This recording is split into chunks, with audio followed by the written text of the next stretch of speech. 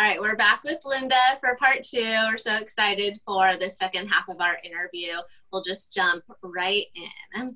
So our first question for today, how has technology played a role in your success?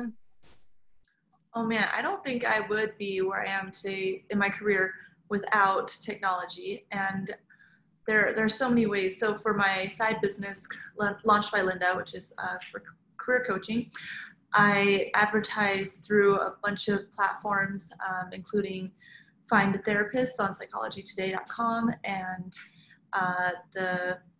there's like the Gallup-Strengths Coach directory. There's my website, my Facebook page, my LinkedIn page. So a lot of these places where clients find me, and I don't do active advertising right now. So I'm just waiting for clients to find me. And then all my sessions are done virtually. So I don't really do any in-person sessions. I rely on FaceTime, Skype, and Google Hangouts. For my job, obviously it's now all virtual. It's all on Zoom, student appointments, class presentations, teaching classes. And I use LinkedIn all day, every day to not only do my job and teach students how to use LinkedIn and build their online brands, but also to network myself as I am trying to meet professionals, understand different industries. That's also super useful for me as well as my job. And I love webinars. This is a kind of a new thing for me, but starting with last fall, I started doing webinars on personal branding, and it has reached a wider audience than I could reach naturally on my own, physically in person. So I'm grateful for that. And just for fun, on the personal side, I have a YouTube channel and where I post like dancing and singing stuff. And then I have 3 vlogs that I do for fun. So technology is everywhere and really enriches my life and makes what I do more effective. You're really using it to tap into a wider audience to make the world a little bit of a smaller place for yourself. That's great. Yeah. That is awesome. I know technology, everyone's using it. I mean, basically everything you do now is technology. So that's really great. I'm glad you're basically leveraging it the best you can for all your people and advertising and branding. That's pretty impressive. So on to the next question. Linda, what traits does it take to make it in the business world? I'm sure there's a flurry of opinions out there. I can simplify it to 2 things. I think it depends on a person's level of emotional intelligence and interpersonal skills and their business acumen in terms of sales and marketing and finance and accounting, like the number side, the quantitative side, that is crucial to making businesses successful. But businesses are conducted person to person through relationships. So successful business people know how to read other people, know how to communicate in ways that build trust, and know how to speak about a product, tell a story, engage other people's interests. So I think it's really, you have to have both in order to be a successful business person. Yeah, absolutely. Okay. What are some of your personal favorite free and low-cost trainings? Okay, well, this is a really nerdy question because I love online classes. I think it's a really efficient way to build my resume, to increase my skill set. So I personally really like Coursera.org and edx.org. These are platforms for MOOCs, massive open online courses, which have come on the scene just about a decade ago. And they were created by the Ivy Leagues, starting with the Ivy Leagues. People at Stanford and people at Harvard and MIT were the pioneers in this field of online open classes. They wanted to make their classes more accessible to people at a low cost, most of the time free, and widen access to higher levels of learning. And other sites have popped up like Udemy or LinkedIn Learning, which has bought lynda.com, and Skillshare, Khan Academy. I think those are like the bigger ones. Those are focusing on shorter videos, like 15, 20 minutes, sometimes an hour, to learn quick skills. Whereas Coursera and EDX, which I prefer, have full class curricula, like weeks long. You can earn a certificate over several months, like if you do 5 classes under the same topic.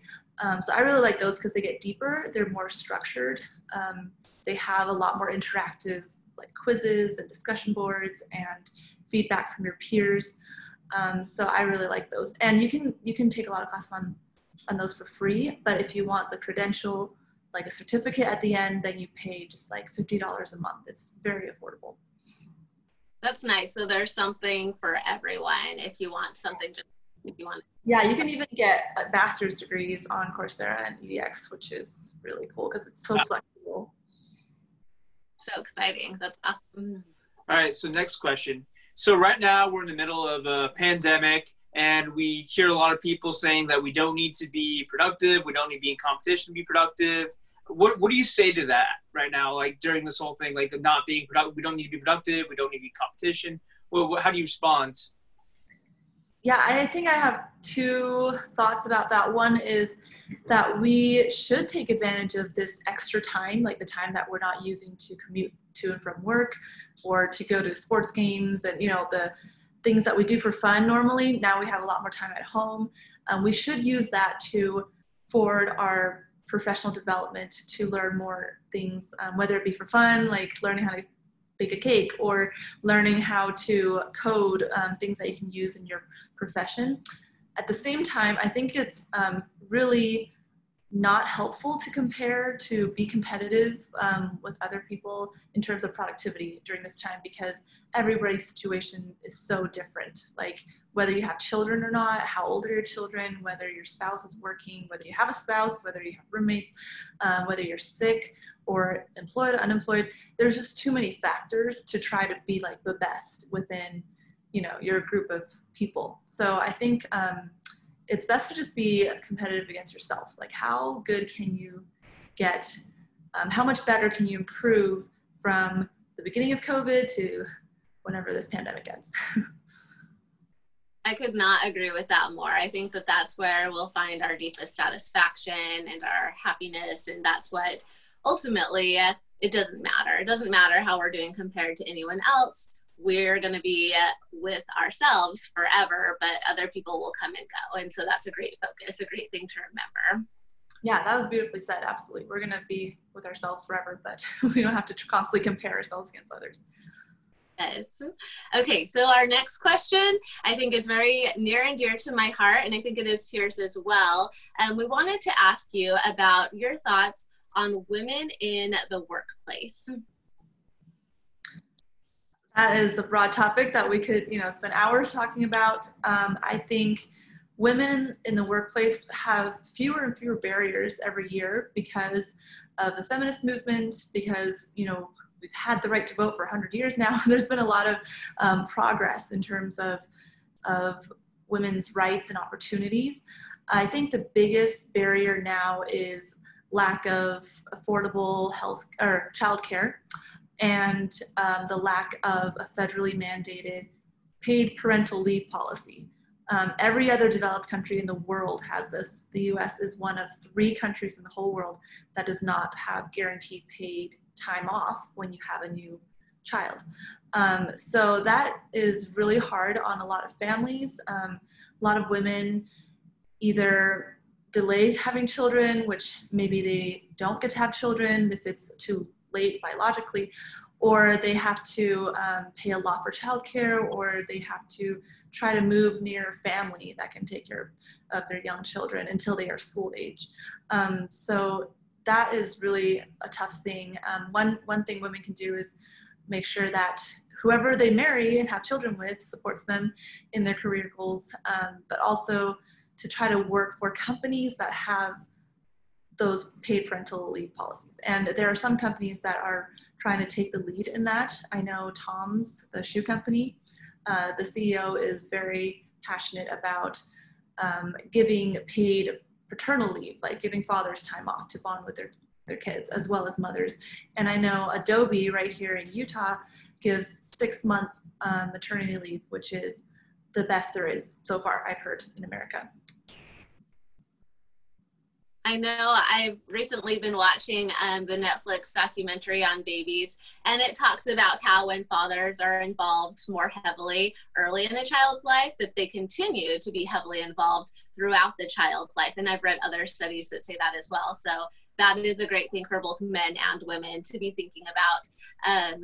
But yeah, thank you so much for addressing that, because I know that while there are more and more areas where women are welcomed in, that it still can be kind of a daunting task to think about just the discrepancies that there are between the way that they're perceived or the way that they're paid, and just how to go about making things more equal and more equitable for everyone.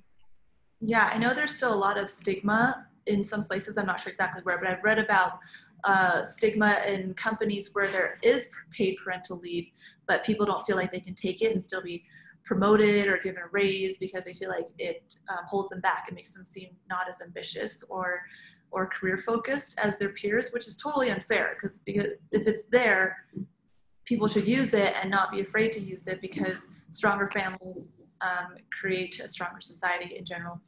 And also I read interesting tidbit that men have the same physiological bonding response to their new babies as women do. Whereas people have said in the past, like, oh, moms have to get their special bonding time because it's part of nature. But fathers also experience that same close bonding if they physically hold their babies. I love that. That's beautiful. Well, thank you so much for joining us again. So good to have you. And again, we'll have you. And so everybody can check out your website. So. Awesome. Good luck with your YouTube channel. I think this is a great new undertaking.